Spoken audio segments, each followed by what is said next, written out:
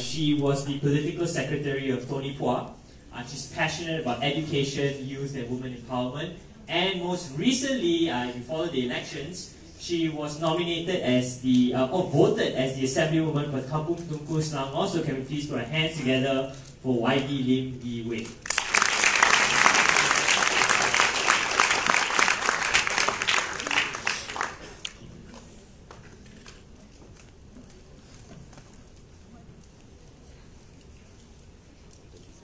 Good afternoon, everyone. Good afternoon. Afternoon. Have you all had your coffee? No. Oh dear. Okay, we're gonna have a tough crowd. Anyway, good afternoon, everyone. My name is Lim Yi Wei. I am the State Assembly person for Kampung Tunku State seat in Selangor. Does anyone here know where Kampung Tunku is? No. All right, that's cool. So. Just for introduction's sake, Kampung Tunku covers the neighborhoods of SS1, SS2, SS3 in PJ. We also cover the new village of Sungai Way, as well as Paramount Garden, Sea Park. But I think the easiest landmark for you guys would be Burger Lab. Everyone knows Burger Lab, right? Yes. Yeah, that's in my hood. All right. So, sorry, I'm a bit breathless because this morning I actually rushed off to the land office in Hulu Langat because we had our nomination day for the Balakong by-elections. And this is one of those examples where politicians don't have a lot of time to think. But anyway, when I do think, I like to think about thinking. So today's title of my TEDx talk is actually, here you go, Thinking Fast and Slow About Politics. And the title of this talk was actually inspired by a book, by Daniel Kahneman. He's a Nobel Prize winner in economics. And obviously the title of the book is Thinking Fast and Slow. So Daniel Kahneman, although he won a prize in economics, he focuses more on behavioral sciences, how we think. And in the gist of this book, it focuses on, it classifies two thinking systems that we use.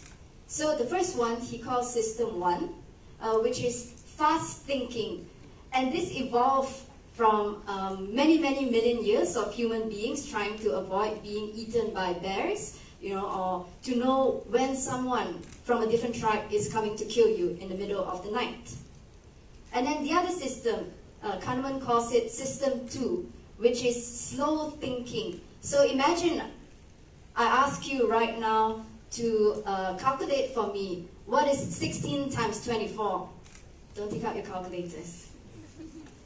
You might have to take a while to think, and you might do a few, mental gymnastics where you take out, okay, 16 times 20 plus 16 times 4 to get the answer. But the fact is that it takes you a little bit more time to answer 16 times 24 compared to what time is it today. So that is slow thinking. Now it's important to remember that between System 1 and 2, there are no extremes. That means if you're a fast thinker, you respond quickly to situations. It doesn't mean that you're always using System 1. It's more of a scale, kind of like your Myers-Briggs, where you're not always introverted and not always extroverted. It's your preferred behavior at different times. So how does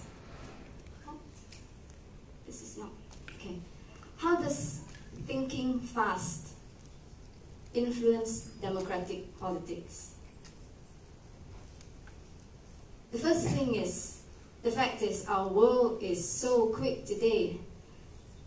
And I can see it in myself, with the advent of social media, Twitter, Facebook, Instagram. I used to read a lot, and now I'm a goldfish. I can't focus on finishing a book. And it made me start thinking about how does our reliance on social media or thinking fast this day influence how we perceive politics. So it's easy to point to two big factors. One is the marketing of politics in such a way that we have begun to consume politics like entertainment. Politics nowadays is like a reality show. Who's fighting with each other? For example, in the right now, the PKR elections are going on. And are you team Azmin? Are you team Rafizi? Are you team, I don't know, independent? It's interesting. But it's not very deep, right? And the other factor that plays a lot in how we think faster about politics nowadays is the media. So these two factors, marketing and media, have led to what my colleague YB Steven Sim, who is the Deputy Minister of Youth and Sports, calls selfie politics, where politicians feel the pressure to be seen doing something all the time. We feel the pressure to show people that we're exactly like you. Because a Prime Minister goes to the mamak store, he can totally understand how difficult it is to repay your student debt. That is selfie politics. But yeah, so these are examples of how I'm also guilty. So these are the things that we do. But me, for example, in this picture, me holding a chainsaw means nothing actually, right? So this was taken during a gotong royong exercise in one of the schools in PJ when I was a counsellor. But it doesn't tell you whether the tree cutting exercise was completed. It doesn't tell you whether the tender for this project was corruption free. And it doesn't tell you whether the trees got cut at all. But it looks good. So let's run through a little exercise. Just close your eyes right now. Don't fall asleep. But think of your first political memory or your first political encounter.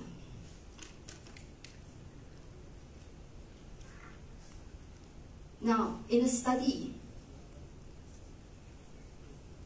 done by three academics, Stoker, Hay, and Barr, they studied the implications of fast thinking on democratic politics. So this is one of the exercises. Now open your eyes and tell me what you think when you see this word. Can anyone shoot out a few words? Okay, go on. Okay, go on. Okay, more? Okay, let's take one more. Okay, that's very optimistic. So in that study by Stoker, Hay, and Barr, they found out when they asked the first question, what is your first political memory? A lot of people actually had very passive images of politics.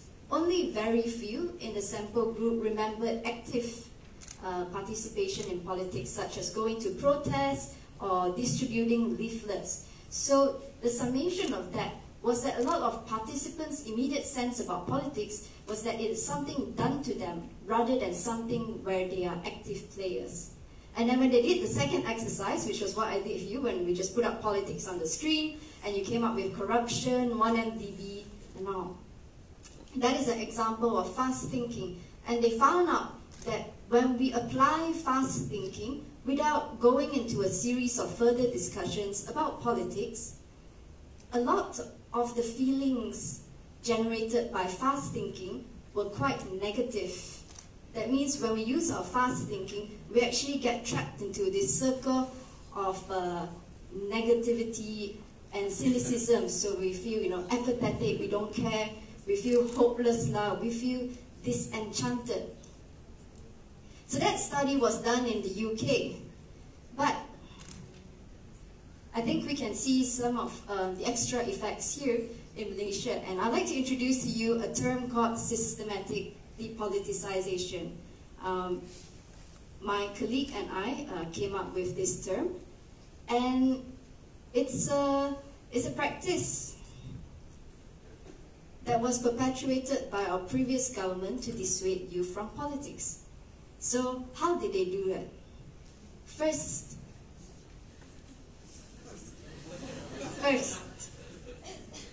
they say, don't join politics, study hard, get a good job, then only think about it.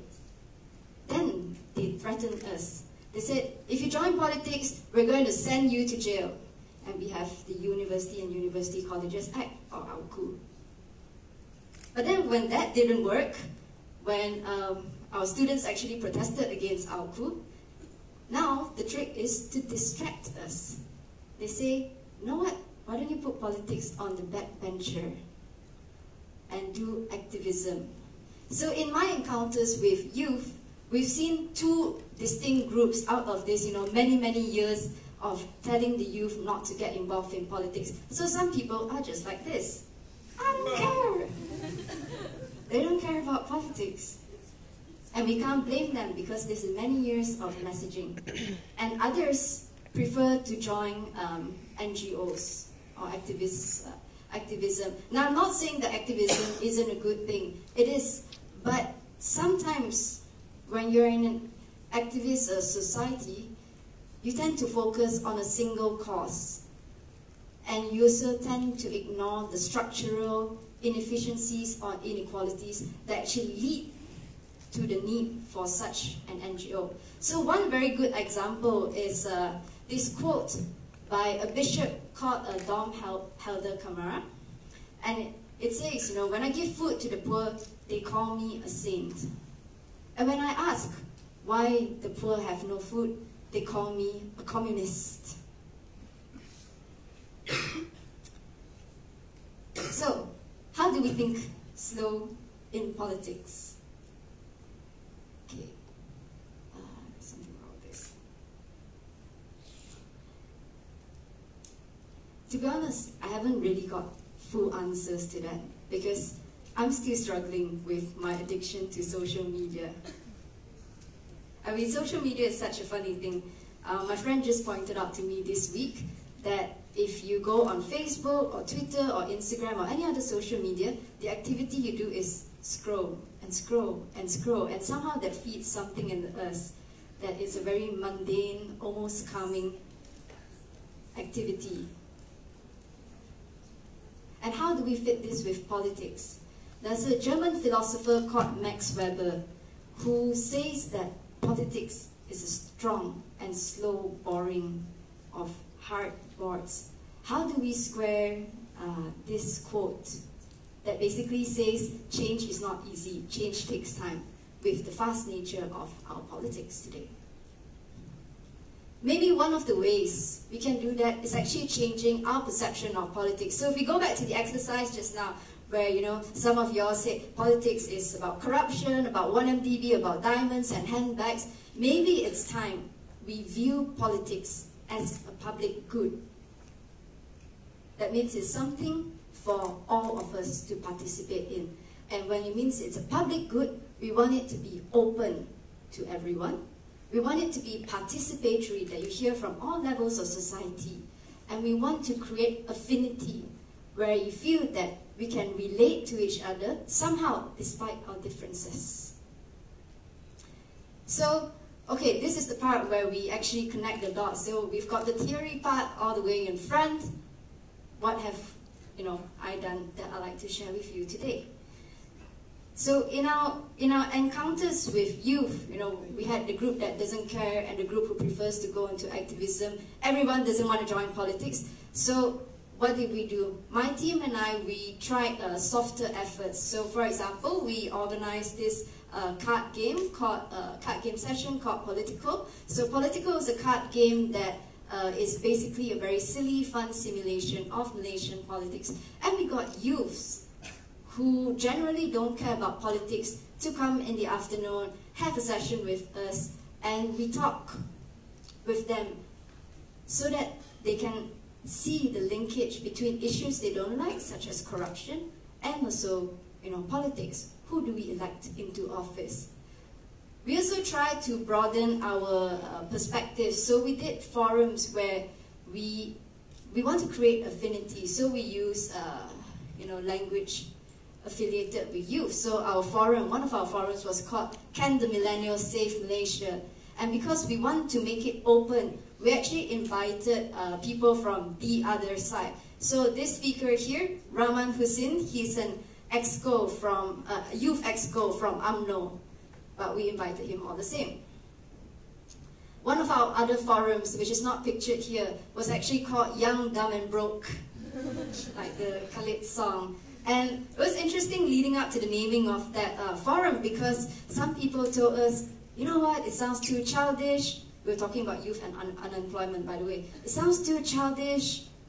You might offend people with the word dumb. So we did the next best millennial thing. We ran a Twitter poll and people said, go ahead. So we went with that forum. And,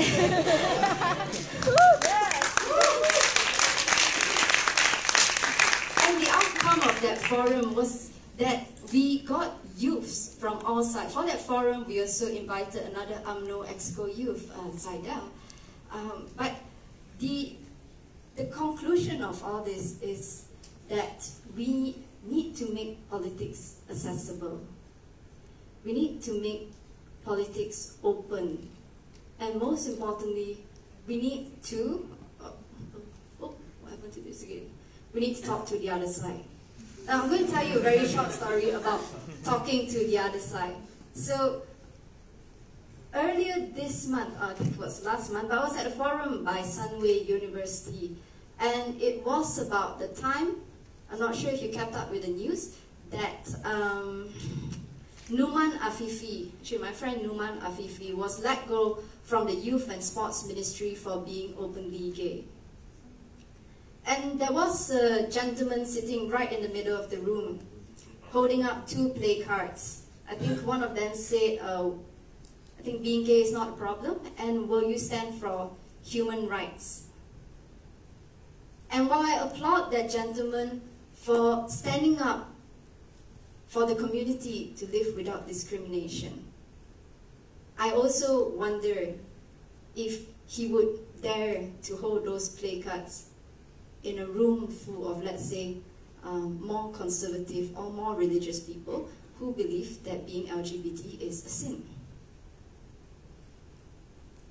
So if we want to make politics a public good, and if we want to rebuild Malaysia, if we want to make politics open, participatory, to create affinity, then we have to talk to the other side.